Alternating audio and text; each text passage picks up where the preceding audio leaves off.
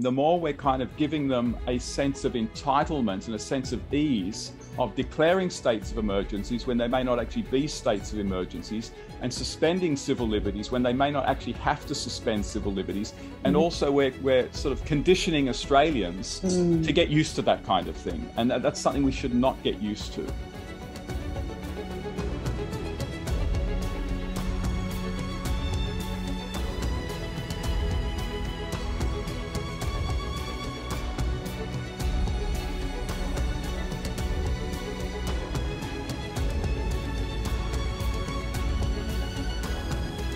All right, I'm really excited to have Dr. Stephen Chavura here. And can you please explain exactly who you are and what you do so the audience knows? Oh, hi everyone. I'm a historian of a few things: early modern England, a historian of Australian society and politics and Australian intellectual history. I've lectured at several universities in Sydney over the last now 20 years. And I'm currently senior lecturer in history at Campion College in Sydney. And I also like to travel to conferences and talk there when I'm invited, and when I can, I do social commentary and write for the odd paper like the Specky Australia or the Australian newspaper. Oh, perfect. So we can follow your work on The Spectator. So that's great. So as a historian and a teacher, I'm gonna come straight out and ask a difficult kind of question. What do you think people will read about in 50 or 100 years' time about this particular time, the last 2 years in Australia? What do you think that they're going to read? Wow, that's a wonderful, wonderful question. I think people will look back on this period in Australia, and I think that they'll say that Australia got caught up in a movement that the whole world got caught up in at the time. We got caught in the tide of a great panic about COVID, made possible by social media, made possible by misinformation in the early days of the pandemic, and made possible just by a kind of global group dynamic of fear and panic, and made possible also by the state of modern communications and surveillance technology, which led Australia, like many other countries around the world, although none quite as draconian as Australia, to declare an emergency and to essentially leading us to pass through what I might call something like a kind of authoritarian, totalitarian moment. How long this will last is really anyone's guess. I also think that what may be coming is that Australia, like many other Western nations, becomes far more therapeutic in its public policy, and that regular vaccinations and tracking becomes a norm to the point where we just get used to it and don't even notice it anymore. But yeah, I think in 50 years' time, people will look back on Australia and just kind of like World War I, how we sort of got caught up in a tremendous sort of global group dynamic. They'll look back on this and say the same kind of thing. And that, again, that we had something like an authoritarian, totalitarian moment.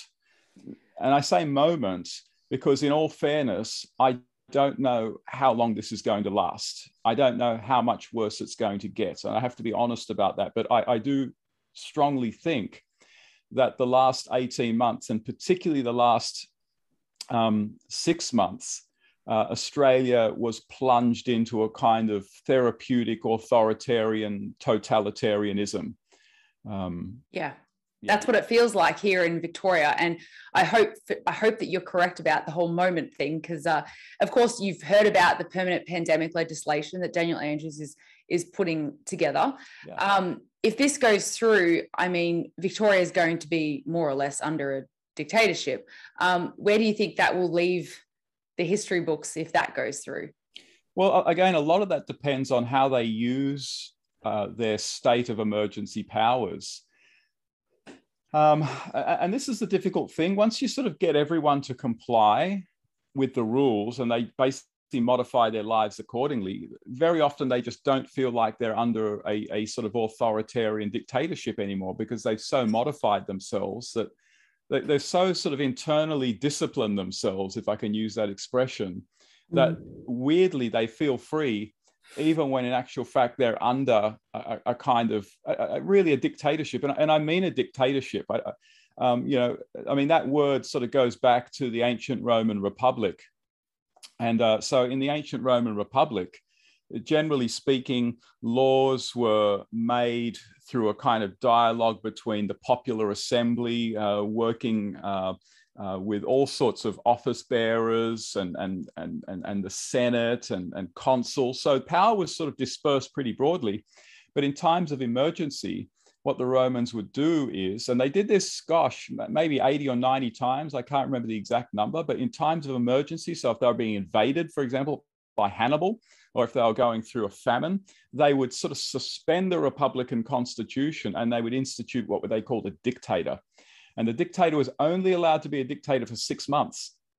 And the dictator could basically just declare law and declare policy to efficiently meet whatever challenge was being faced.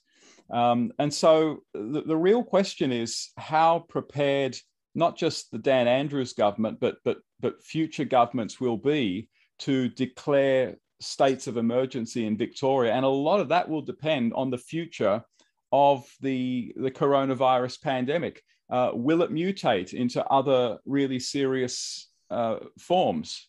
Will there be a kind of sort of state relapse into COVID when the vaccines wear off? These are sort of unknown questions. Then the next question is, these sort of emergency laws, will they kind of soften Victorians and will they soften Australians for different kinds of states of emergency to be declared in the future? For example, it's becoming very common now, Monica, to refer to our climate emergency. Now, to keep talking about a climate emergency, and I don't think we're in a climate emergency, which isn't to deny climate change, but you know, there's a big difference between saying we're in an emergency and the world is on fire to, well, yeah, actually, probably the climate is changing, which is nothing new. But the problem is that when you start invoking the language of emergency, you basically invoke a language which is very easily used to stifle debate, because an emergency by definition is almost something where you have to, you can't debate and talk, you have to act. And it's also something that is used historically, certainly in ancient Roman times and throughout history, to suspend civil liberties in the name of overcoming this emergency. And so the question that you ask of sort of how long this totalitarian moment will take in Australia, a lot of that depends on the willingness of governments to invoke these dictatorial powers. And that will depend on where the virus goes in the future. And it'll also depend on the extent to which they're able to cultivate enough fear among enough people to be able to invoke these kinds of powers in the name of other kinds of emergencies. And the only other one I can really think of right now would be a climate one. And so, look, I mean, there's the old saying, you know, those who don't know the past, you know, will not know the future. Well, I mean, history doesn't really give us a really clear insight into the future, but it allows us sort of to dimly see what may happen. And with all those variables I've mentioned, it is entirely plausible that this totalitarian moment either could last for another few years, or it could sort of lapse, but then come back given the future trajectory of the virus, or be invoked for other so-called emergencies. And my issue, Monica, is that the more power that we give governments to do these kinds of things, the more we're kind of giving them a sense of entitlement and a sense of ease of declaring states of emergencies when they may not actually be states of emergencies, and suspending civil liberties when they may not actually have to suspend civil liberties. And also we're sort of, what's the word I'm looking for? We're kind of conditioning Australians to get used to that kind of thing. And that's something we should not get used to. That's very concerning. Obviously, you know, coming up to the next federal election, if things don't change in a big way, you know, maybe Australians like dictatorships, you know, maybe they like being controlled. Some people do. Look, it's interesting you talk about the state of emergency and how long it's gone for, because in this situation, they've declared a state of emergency in Victoria for, you know, almost 2 years now. And, you know, the death toll is not that of an emergency when you compare it to other years of just regular death of the flu and other things like that. So it's very concerning that they could just keep calling emergencies for probably no reason, especially with this permanent pandemic bill. I'm basically just agreeing with you, I guess. Do you think Australians as a culture, do you think we don't mind being controlled? Do you think we're like kind of okay with it?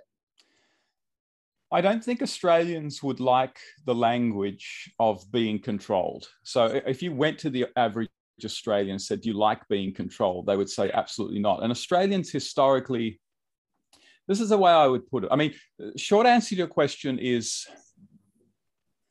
no. I don't think Australians like to be controlled.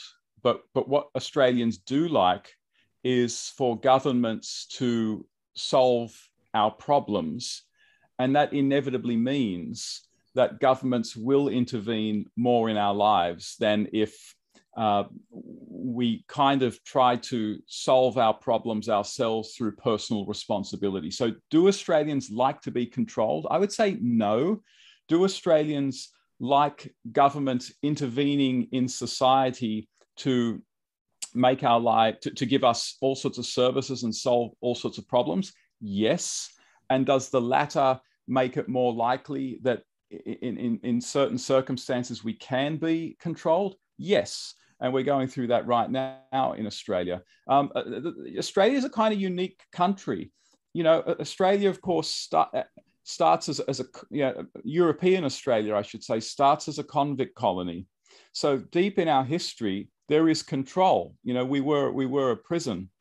But the other thing in Australia, we're used to sort of government involvement in our society to improve our society and to fix problems, is that, you know, the Australian landmass is huge. And what that meant is that we for a long time and still today have a very small population globally, relatively to global populations.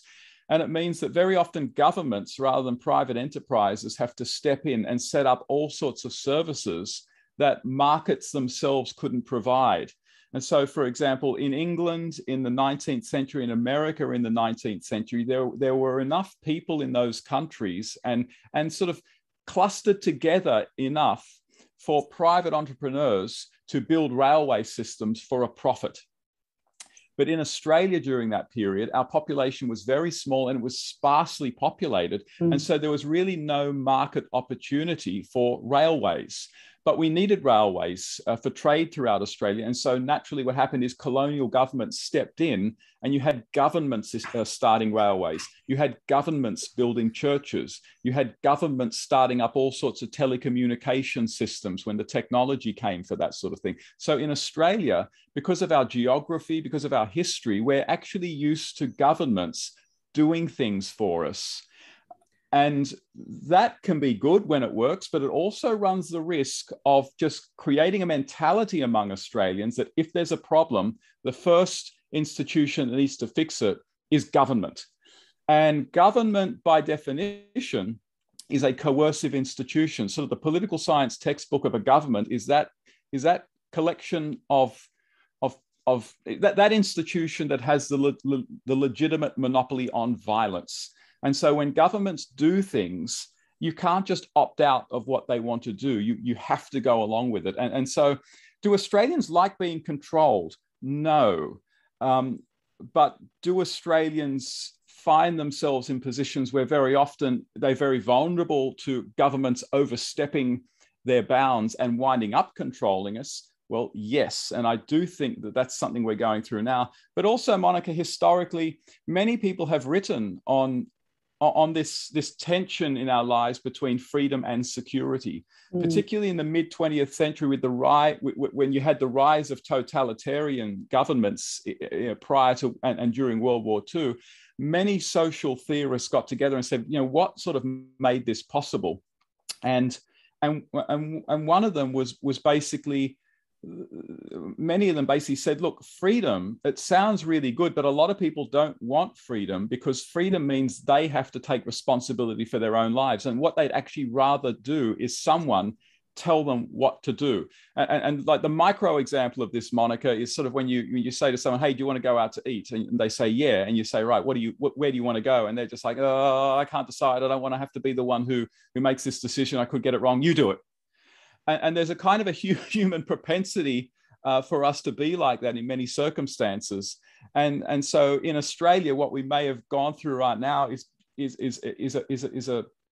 a period of intense kind of fear about COVID, which has led us to very easily give governments the right to control us, to try to fix the problem.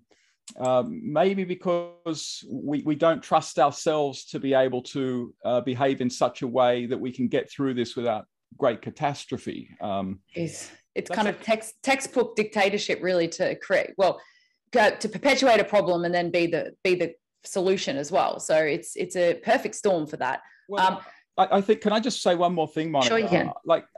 You were talking about whether or not this is truly an emergency before, and I think it has to be stated that, for me, I do think COVID, is a serious thing.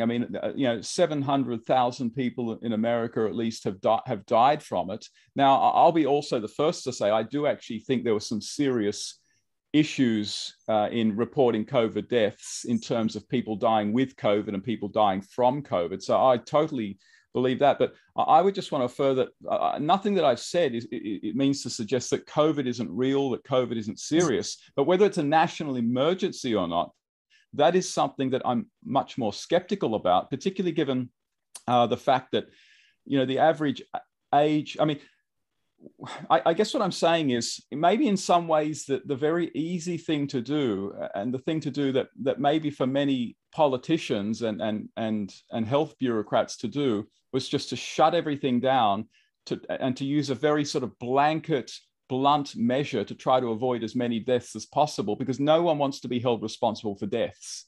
No one wants to be held responsible for deaths. And it's always easier to say, look, the economy may have taken a hit, but at least we saved lives, rather than, hey, we lost lives, but the economy's doing well. Like, no one's going to accept the latter. And so it seems to me, just in human psychology and political dynamics, leaders opted for sort of politically, and in some ways maybe medically, it's sort of the safest option, but forgetting that there were other alternatives that could have been pursued, but maybe politically weren't all that expedient. And we learned very early on, Monica, who was absolutely most susceptible to winding up in hospital from COVID. And in terms of stats, well, we know now that 79% of all COVID cases, 79% were people under the age of 50. And people less than people, around about the age of 50 had a 0.04% fatality rate. So very, very small. If you're 40 or around there, 0.02 fatality rate, tiny. If you're 30, 0.01. If you're 20 or younger, 0.004. So the fatality rates of people sort of 50 and younger are vanishingly small. If you're younger than 10 years old, in Australia, we had 23,000 children, 10 or under, who got COVID. Not one of them died. The overwhelming majority of fatalities are basically people from 70 upwards. Now, that's not me saying, who cares about the people from 70 up? That's me saying, we know those who are most likely to get COVID and possibly overwhelm the hospital system. So let's focus on them. Let's focus on targeted lockdowns and quarantines for those very vulnerable people. Let's roll out the vaccinations and make sure that those most likely to overwhelm the hospital system get vaccinated, and let everyone else pretty much get on with life as normal. But we didn't do that. And my fear is that Australians will just get used to that kind of policy. But, how about this scenario? How about if our government informed us really well, informed the 70-plus-year-olds about the pros and the cons of taking a vaccination and how it would help or how it might cause injuries or whatever. How about they just educated us on hygiene and vitamin D and, the things that make you healthy as opposed to locking you in your house? Well, how do you think Australians would have reacted if we just had a massive education campaign? Do you think we would have done the right thing and kept each other safe in that scenario? I think that actually could have worked. The problem is just very early on in the COVID saga, we got very high numbers of fatality rates from the World Health Organization. We're hearing, 3% fatality rate, 3 in 100 people. It's just nowhere near that. We saw images from Italy of elderly people dying in their thousands. We saw images of China, and we heard reports in China of bodies piling upon bodies. And so the thing that really corrupted a kind of cool public understanding of what was going on was sort of the very early images and information and misinformation coming out of China, coming from the World Health Organization, coming from Italy, where we just weren't entirely sure what was going on. And I think it probably is the case that in actual fact, people would have been open to a more sort of pinpoint way of dealing with COVID. And if we saw that it wasn't working, then you could gradually sort of expand the restrictions. But like many countries, we got quite caught up in a kind of fear pandemic. But the other thing, Monica, about Australia is not used to not being in control. And the perfect example is our borders. Now, I'm a great believer in strong border security, but the difference between Australia and many other countries around the world is that Australia has natural borders. We've got salt water around us, so we've got a pretty good control on who comes into Australia. European countries don't have that. Many other countries on larger continents don't have that, and they have all sorts of border problems. And so in Australia, we're kind of used to being in control of what comes into our country. We've got incredibly strict quarantine laws, probably the strictest quarantine laws in the world. And so when COVID hit Australia, I think we were probably uniquely prone to panicking because it was a very rare occasion in our national life where we didn't feel that we had control. So I think that's probably another dynamic that fed into us. And this is not, I'm a firm rejecter of the idea that we should have just let it rip and let it do what it's going to do. I reject that now. I rejected it back then. But what I've always been a proponent of is very, very thoughtful policy based on who we know is most likely to succumb to COVID and who we know is most likely to overwhelm the hospital system. But also, and this is where I think we really lapsed, we had a year between the last lockdown in New South Wales and the next one that we've just sort of finished. There doesn't seem to be, why in that year weren't the hospital systems expanded to the point where we wouldn't have to lock down the economy again, lock people in their houses again for 4 months? For fear of overwhelming the hospital system. I just think there are a lot of unanswered questions that I hope in the coming, I think it'll be years, get answered, to be honest. I hope so too. I mean, what if our government, and I know I'm asking a bit much of a government, but if after the initial panic, and then they saw the statistics of the fact that most of the people dying are actually at their life expectancy anyway, et cetera, let's let the young people keep the economy going and protect the most vulnerable. Why couldn't they just turn around and say, oh, sorry, guys, we panicked a little bit. Don't worry, we're going to adjust our plan a little bit. Instead, they just doubled down. Now, do you think that's them just not wanting to admit that they were wrong? Or do you think they used COVID as a chance to deploy their dictatorship dreams? I'm not sure. We don't really know why the government is hiding information, censoring data, not showing us the proof of why playgrounds should shut down or why sports should stop or why we can't go to bars, but we can go here. I mean, the rules make no sense. Okay. That's clear in Victoria, really clear. Just last week we had people going to the Melbourne Cup, 50,000 people. They say because they're all vaccinated, but obviously there's a lot of proof out there to say that vaccinated people, actually can share it just as much. So why do you think that they've got some sort of sinister plan, or do you think they really just don't want to say that they were wrong? Well, I think what it is naturally politicians and political parties don't want to say that they got something wrong, because then that will be exploited by the opposition party to have to kick them out of parliament, kick them out of power. At the end of the day, you know, I mean, I believe in the political system. I do. But at the end of the day, politicians, as cynical as this sounds, are to a large extent in the business of getting re-elected. And so you can't just say to the country, oh, sorry, guys, we probably overreacted there.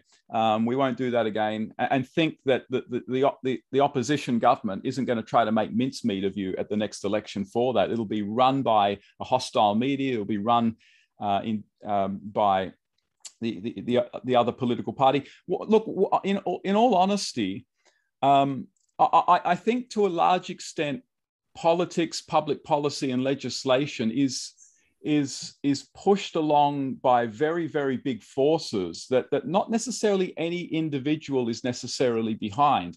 I know in our minds it's very easy to sort of think that a lot of bad laws are because of sort of conniving individuals who just want to have power over a whole population for evil reasons. But very often what it is a group of people who, for some reason or another, think that they're doing the right thing, and they think that the best thing for everyone is to be controlled in such a way to avoid some sort of disaster. And I think that's probably more what's happening. And so, which still means you can pass through a totalitarian, authoritarian moment. But I think in many ways, Monica, I think what's lurking behind a lot of this is that a lot of Australians and healthcare bureaucrats, technocrats, really do. They won't admit it, but they really want COVID zero. I think when politicians and technocrats started aiming for COVID zero, I really think they let the cat out of the bag early on. When that what they really wanted was not to be able to not to have to live with COVID, but to absolutely stamp it out. And I think anyone who was sort of realistic at the time could sort of put two and two together and sort of say, wait, that doesn't make sense, because on the one hand, you guys have told us that COVID is super contagious. But on the other hand, you're telling us that you want to eliminate it, annihilate it, stamp it out. That doesn't make any sense unless you're going to totally close the borders indefinitely. There's just going to come a point where we're going to have to live with it. And I think actually that's what's behind a lot of what's happened, that the Australian, many in Australia, the Australian psyche or something, actually will not be satisfied knowing that there are still COVID cases in Australia. And health bureaucrats will not be satisfied knowing there are COVID cases in Australia. And so I think the kind of longing for COVID zero, which is still with us, but I think that's what plunged us into this political and social problem that we're in. And we know that the longing for COVID zero is still with us, because the New South Wales health minister was sort of celebrating the fact that it looks like 95% of New South Welsh people are going to get double vaxxed, but then sort of bemoaning the fact that 5% of New South Welsh people were not going to be vaccinated, even though just months ago, what we were really hoping for was 80% double vaxxed. Yeah. And so I think underneath all of this, even though a lot of people won't admit it, is not so much directly a sort of a want to grab power for the sake of power. I think it's this intolerance for any presence of COVID in the population, and that's what's leading them to make these power grabs. And I will say that when these power grabs are made, they can become addictive, because these people often really think they're doing wonderful things for society, because they're really only thinking in terms of biological health. And that's, if I can just say this one more thing, Monica, one of the problems in the way that we've been thinking about this, not just in Australia, but around the world, is thinking about how we deal with COVID purely from a sort of biological health perspective, losing consciousness of the fact that we are not just biological creatures, we are also relational creatures. We are also economic creatures. And these are other parts of what it is to be a human being. And we haven't pursued COVID in a balanced way. We've pursued it purely from a biological health perspective. And when you talk to a health technocrat and say, right, what do we need to do? Well, the health technocrat is not an economist. The health technocrat is not a constitutional scholar or someone who understands necessarily the importance of liberties. They're also not someone who understands necessarily at a professional level the importance of relationships. The biological health expert will tell you what needs to be done to solve this from a biological health point of view. And the problem is that we forgot that there are other issues that also need to be taken into account. So we forgot the full aspect of what it is to flourish as a human being. We focus solely on the biological health. And that's partly why we wound up with these incredible restrictions on our liberties, many of which I just have no doubt were unnecessary. Well, you know, even if let's just say that they were focused on biological, they still failed in my opinion. And that is because they've blocked any sort of early treatment. They haven't done any education campaigns about how vitamin D actually acts as a moat around a castle almost, and it actually would minimize hospitalizations like on a really high scale. And ultravenous vitamin D will actually can cure a bad flu within a few hours, and a lot of other things as well. So I find it hard to imagine that, because I mean, sorry, you also mentioned the statistics about people under 50 dying from COVID. And in the whole of Australia during COVID, 5 people under 50 have died from COVID. And we don't even know if that's with or from COVID either.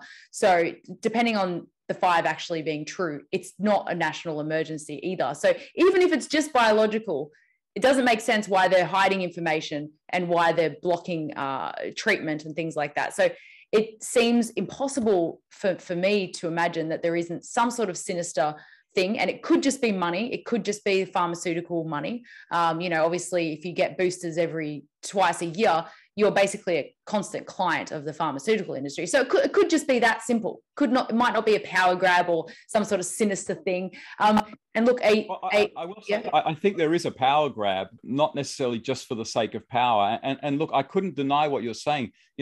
There could be big pharma could have something to do with this. Political scientists all the time talk about corporate interests over governments, and we can't just stop talking about that now during COVID because it's unfashionable. So I would go along with you there and say what you're saying there, Monica, is very plausible.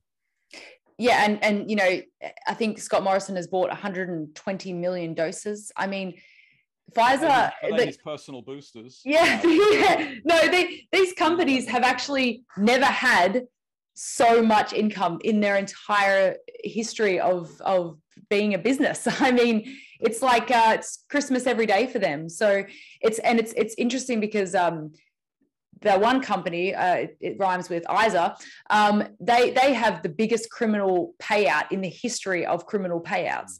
And then now everyone's like, oh, let's just get 95% of the population on this stuff because, it's such a credible company with such credible history. And well, it's crazy. Political scientists talk about what's called the military-industrial complex, where a massive aspect of the American economy and is basically driven by the revenue generated by creating arms and the economic reliance on a huge army.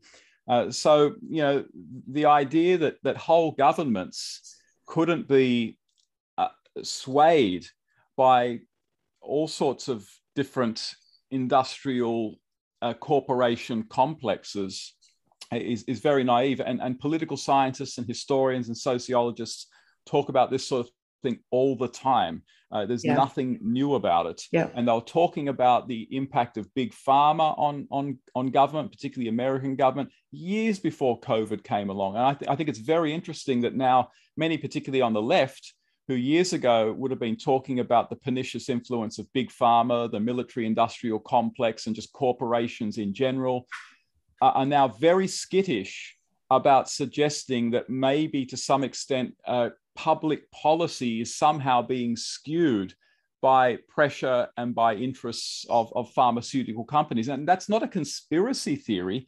That's kind of something just grounded in political sociology. Yeah, and if it's happened before, you can't deny it can happen again. And I don't know if you saw this, but I know this interview is going longer, but I'm having a great time. The contract between Pfizer and the government, no one has seen that. And so, a member of parliament in Romania asked for it, and 99% of the contract was redacted. So literally no one has seen the contracts between Pfizer and the government. And so it seems like transparency has become a thing of the past. And, you know, I'll ask you about Scott Morrison. He's kind of been a really interesting character through this, because the states obviously have their own ability to make laws and things like that. But he could, of course, impact on that by what he says in the media, or by what he does in general.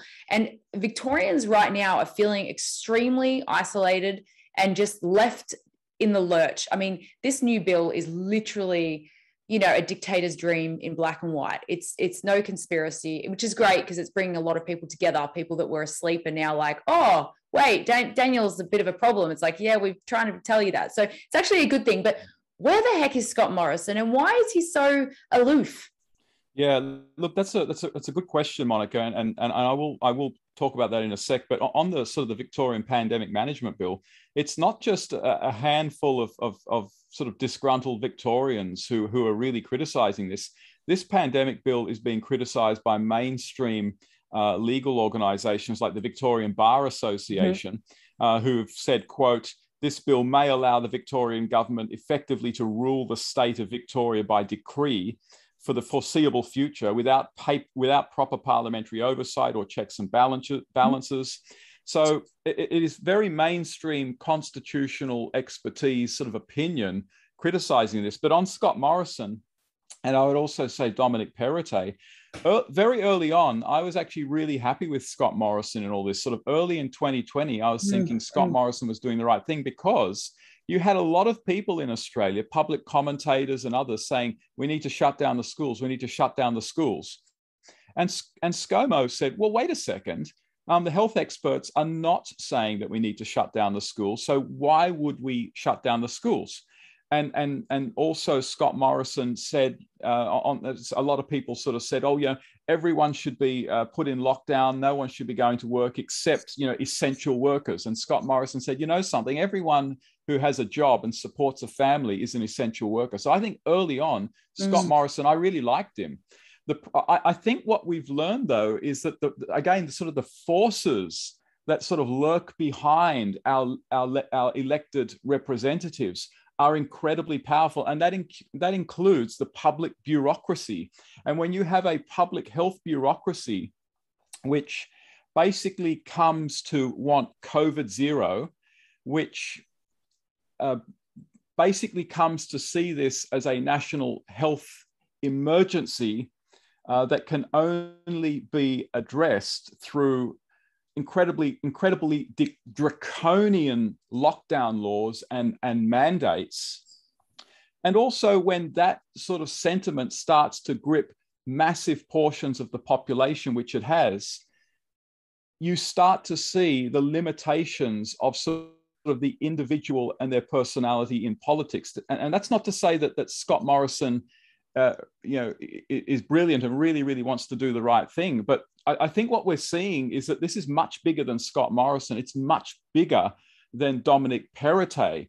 And you might actually find that deep down, these people would rather not see things going the way they are, but the bureaucratic forces behind them, and maybe even some of the economic forces feeding into party politics, I don't know, are so big and so powerful that these individuals find themselves in positions little more than puppets of something else that's going on. So that's probably how I would analyze it. And look, and the sad thing is, Monica, is that just yesterday I was looking at various sort of surveys in particular industries, and there is a strong appetite among Australians for workplace vaccine mandates. I mean, I would love to sit here, Monica, and say to you that the overwhelming majority of Australians are against workplace vaccination mandates. It is just not true. There are a lot of Australians, maybe even a majority of Australians, who want them. And that